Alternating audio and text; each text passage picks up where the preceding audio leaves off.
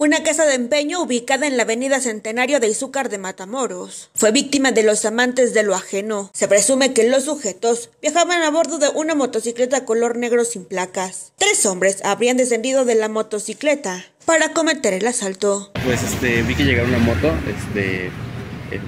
era la moto de color negro, no recuerdo exactamente el modelo.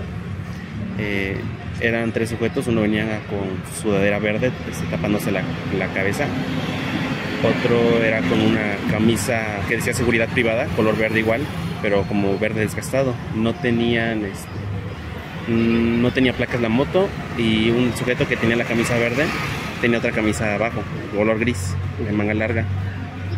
Otro sujeto tenía una gorra azul y una barba con bigote y un tatuaje en el cuello.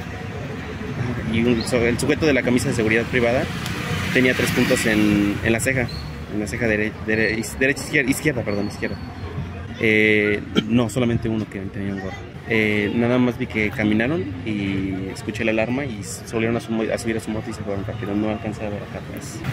Llegaron de manera tranquila, se bajaron de la moto, estuvieron platicando tantito y se caminaron tranquilos. Ya fue cuando escuché la alarma que salieron corriendo, se subieron a la moto y se fueron.